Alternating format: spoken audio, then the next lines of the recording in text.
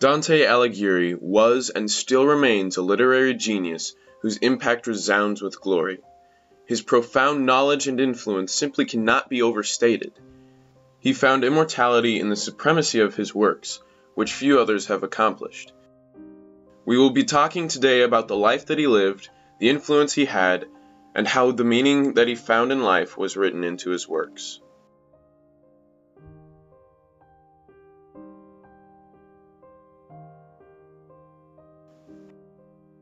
Dante was born in Florence. Although we are unsure about the exact date, we do know it was around the year 1265. Not many facts were known about Dante's early life. However, the information we do know is pulled out of his many famous works. With that being said, Dante had claimed that his parents were descendants of early Romans. His parents were Alighiero and Bella. His father, Alighiero, was a white Guelph, which is a supporter of the Pope, while the main opposition was in the Ghibellines, whose loyalties were with the Holy Roman Empire. While Alighiero was a Guelph, a major battle took place between the Guelphs and the Ghibellines. That was the Battle of Monteperti. The overall result of this battle led the Ghibellines to victory, leaving the Guelphs to retreat. With this shift of power, Alighiero could have been exiled. However, he wasn't. From this we can learn that Dante's family had somewhat of a status, but not to the point where it would have forced them out of the country. Dante's mother Bella died when he was only 10, so not much is known about her. At the age of 12, Dante was promised in marriage to Gemma di Manetto Donati. Promising into a marriage at such an early age was very common during this time. By the time he had made this promise, Dante claimed to be in love with another woman named Beatrice Portinari. Looking through his works, he had made mention of first meeting her at the age of 9. From this point in his biography, the time of major events in his life are very vague. However, we do know some important pieces of information. At one point, Dante fought alongside the influential Guelphs in the cavalry at the Battle of Campaldino. The Guelphs arose victorious. This was a major turning point in such a way that it helped to reform the Florentine constitution. The battle helped to bring power back into the hands of the Pope. Concerning Dante's education, there are very few details. However, it was thought that he studied at a chapter school that may have possibly been attached to a church or monastery. We do know that, while there, he studied Tuscan poetry.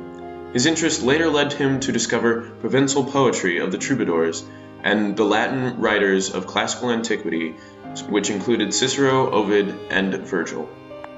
It was at this point in Dante's life that he fought with the Guelphs as they became victorious over Florence. After their rising to power, however, the Guelphs split into two main groups, the white Guelphs and the black Guelphs.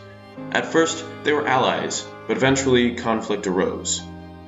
While the white Guelphs wanted more freedom from Rome, the black Guelphs wanted to strengthen ties with the Pope. Initially, the white Guelphs expelled the black Guelphs, which caused tension. As a result, the Pope initiated a military occupation in Florence. Tension continued to rise as the papal ambassadors were being mistreated. After issues between the two factions of Guelphs, multiple delegates were sent to Rome to dispute issues. Dante was one of them. While in Rome, the Pope sent all delegates except for Dante back to Florence. However, before the white Guelphs could return, the black Guelphs attacked. As a result, a black Guelph government arose in Florence.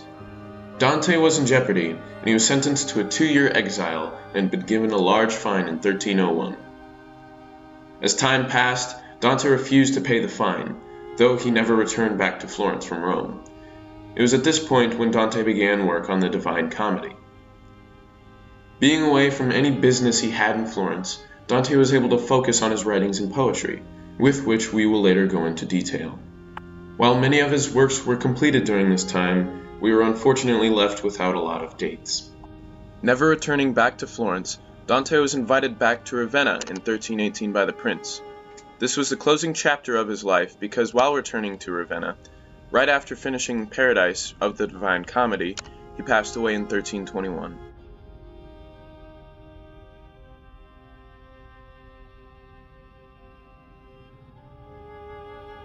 Life in the time of Dante was very conflict-oriented, with the struggling between the Guelphs and the Ghibellines providing much of that strain. However, beyond all of that, Italy had been progressively transitioning into a new age. With the Renaissance waiting in the wings, Dante finished his tenure in the tail end of the medieval period. Dante's influence was very important to historical advancements. By choosing to write his poems in Italian rather than Latin, he decisively influenced the course of literary development. Not only did he lend a voice to the emerging lay culture of his own country, but Italian became the literary language of Western Europe for several centuries.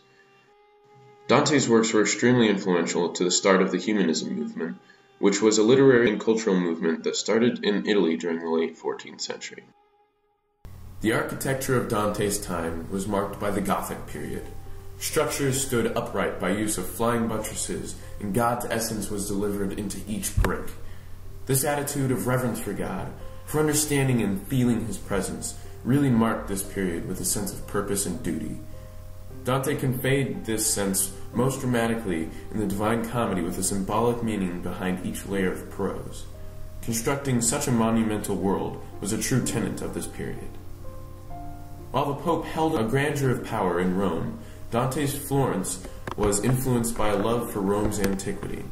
Attempts to match Florence with Rome's excellence were brought on by the city's structuring as a republic. The economy was incredibly successful after adopting a gold coining system, and the Florentine society was held with pride. The need for someone such as Dante with his genius and influence became apparent from the impacts that he made. He was a proprietor of Dolce Stil Novo, or Sweet New Style. It was a literary movement involving high intellect and prose for the wonders of life and love. With this, Dante put the long-term wheels in motion. His overall influence added fuel to the fire of Romanticism, which would shape the course of art's history in Europe during the Renaissance.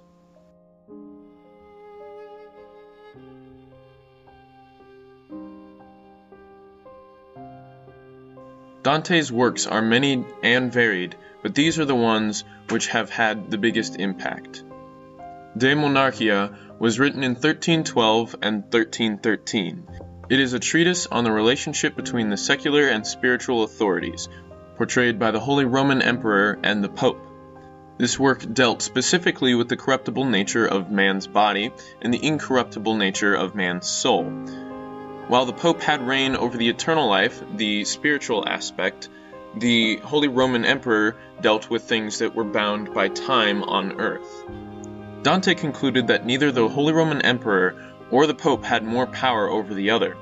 Even though they were both divinely appointed, they were both necessarily separated.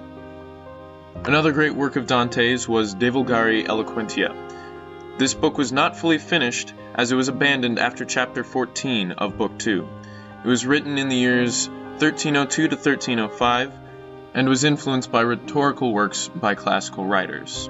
The main goal of this piece was to speak on how many languages evolved from one. This was due to man's ignorance, as referred to in the story of the Tower of Babel. Dante makes a distinction between the European languages of the time, putting those of the Germanic origin in the north, the Greek to the east, the Romantic of the south.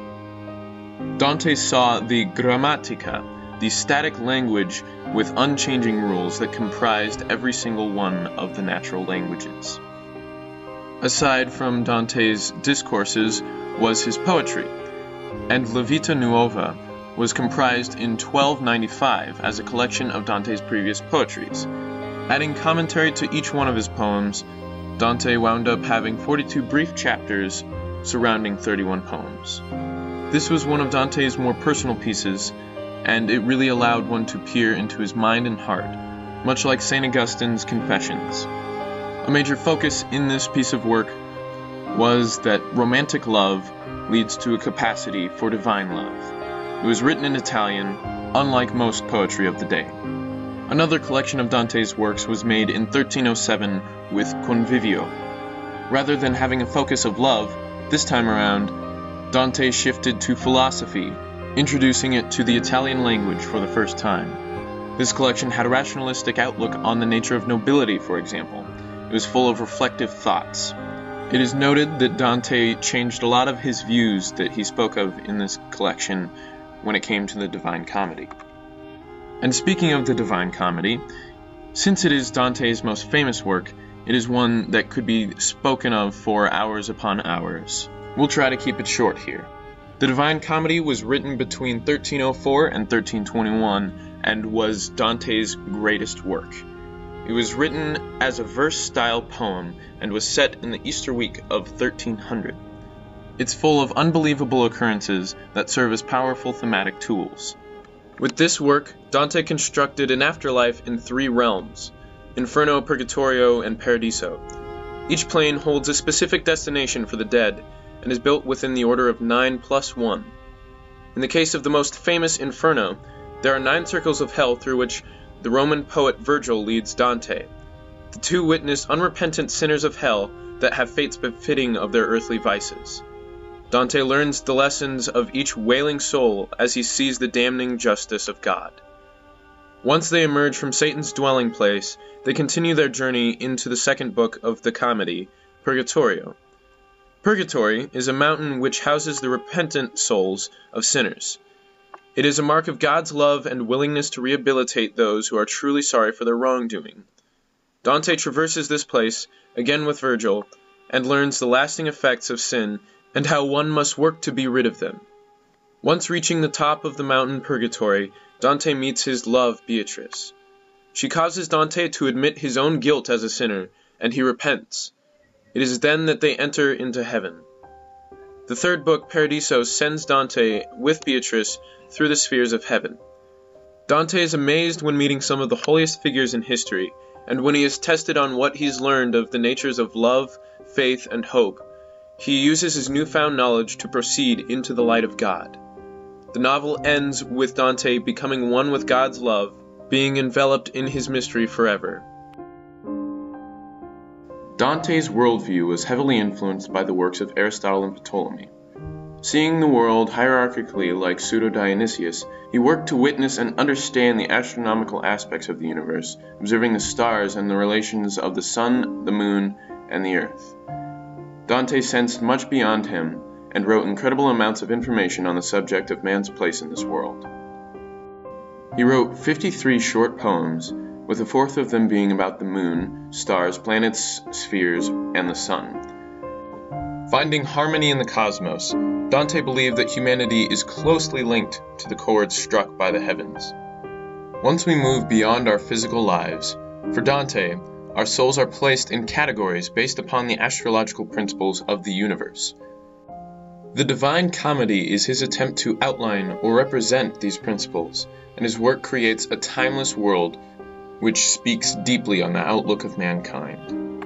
Dante was ruled by the numbers, schemes, and hierarchy of the world around him. Feeling a strong connection with the cosmos, he attributed much of his genius to the stars, specifically to his native sign of Gemini.